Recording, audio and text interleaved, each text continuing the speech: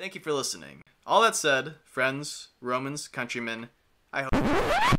Bonus Caesar story. This did not fit terribly well in the narrative, so this is a fun story for the end. Okay, so during the debate, while Cato was attacking Caesar's character, suggesting his leniency indicated sympathy to or involvement in Catiline's conspiracy, Caesar was brought a note, which he read. As you can imagine, this might look pretty incriminating, and Cato jumped on the opportunity to call Caesar out for conspiring, communicating with Catiline or something.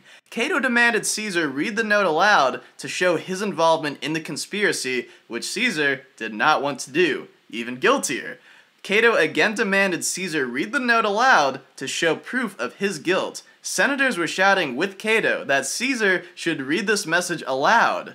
Caesar, pressured by many, handed the note to Cato. Cato was aghast to find the secret note was a quote-unquote very passionate love letter from his half-sister Servilia to her lover Caesar. I don't mean to be graphic, but it is most simply put like this, and if you are a younger listener, please stop listening now, but Cato's half-sister was basically sexting Caesar, Cato's enemy, in this very important debate.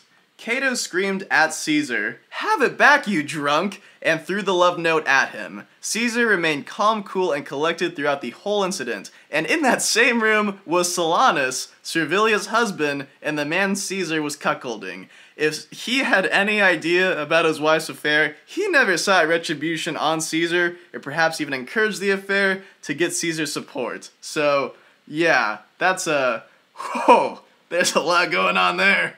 Thank you for listening. All that said, friends, Romans, countrymen, I hope you enjoyed the show.